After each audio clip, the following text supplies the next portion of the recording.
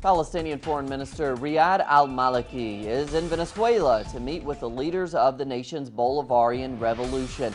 Maliki arrived in Venezuela on Monday to meet with Palestinian ambassadors from all over Latin America. The foreign minister will also be looking to continue with the strong bilateral relations that exist between Palestine and Venezuela. Upon arriving, Maliki spoke out against U.S. attempts to destabilize the Venezuelan government.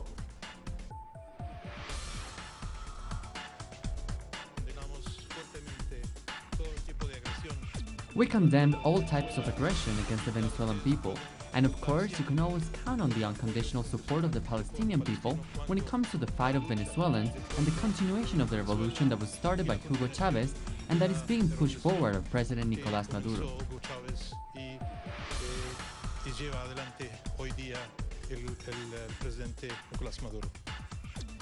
And you can see a live interview with the Palestinian Foreign Minister right here on Telesur English today at 5:30 Eastern Standard Time. Don't miss it.